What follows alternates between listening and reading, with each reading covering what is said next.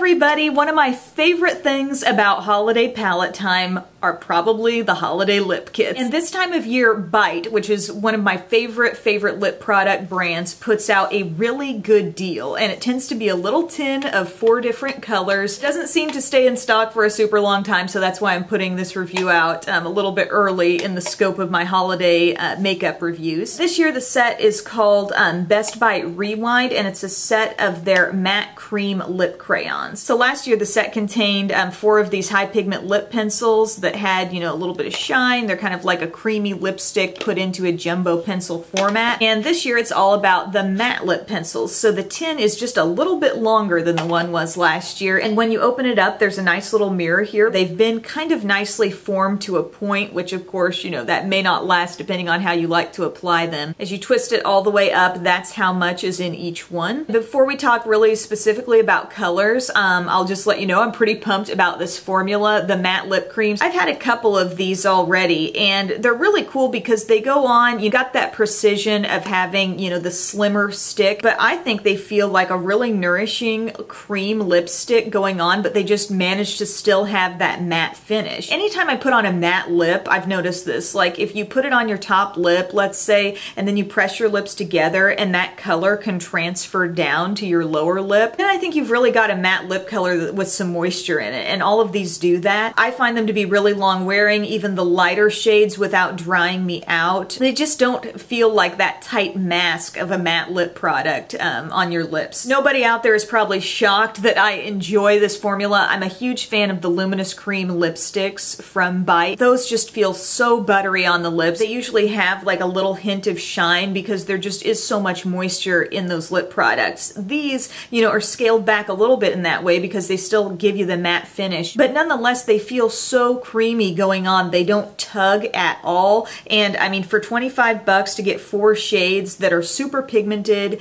each one completely different from the next. Personally, I'm super happy with it, and I know this is going to be one of my favorite lip kits of the season. Now, it's interesting because I looked at the configuration of colors that were in last year's kit, and it's like you have kind of a soft nudie shade, you have your really wearable rose, a reddish color, and then a deeper berry, and that really is the format that they followed here as well. So while I feel like I'm getting kind of a similar shade range this year, I've still got a totally different finish. So let's go through shade by shade. I tried these all on for you. The lightest one is called Cafe. This is kind of like a soft pinky nude. If you've maybe got a lot of tones like this in your makeup collection, but not a lot of them show up very opaque on your lips, this one just completely, you know, blanks out your lips. You're not going to see your own lip color through it. There's nothing sheer about it, but I think it's really fresh and pretty, and it's kind of a fun mixer shade with some of these others. That's another thing, you know, you don't have to just wear them one at a time. Next up, you've got Torte, and this would be, I think, the classic wearable pinky rose, like the every woman type lip color. You know, I think it flatters every complexion. It just gives you a boost when you put on a shade like this. You know, if you go from not wearing any lip product to putting this on, you just look more alive. And throughout this video, what you've been seeing on my lips, I've put Torte all over, and then I've put Cafe just here in the center of the lower lip, and I feel like it gave so much added fullness. It's still a matte effect because I would normally do that kind of thing with like a shiny, shimmery gloss, but I really like the effect with the light matte shade kind of in the center of a deeper color. Next, you've got Coulis, and this is a reddish berry.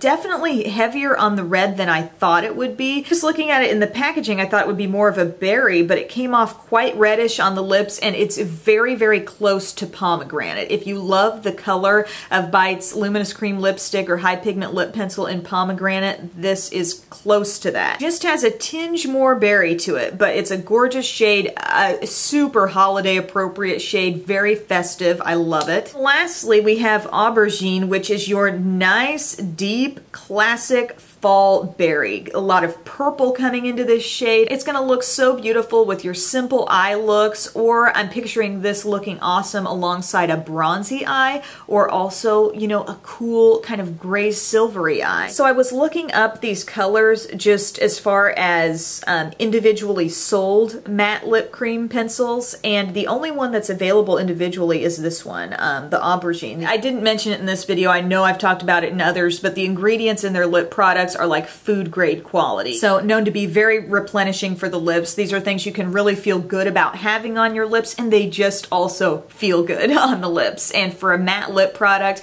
I think you're gonna be really happy with these. They're little kits that they put out in these tins every season. They seem to be $25. And I always feel like for the quality of their lip products, you're getting a lot for your money, and it makes it just a nice little giftable thing, you know, for that small gift that you need to give somebody. I mean, who wouldn't love these shades? So thank you guys so much for watching this video, and I will see you again soon. Bye.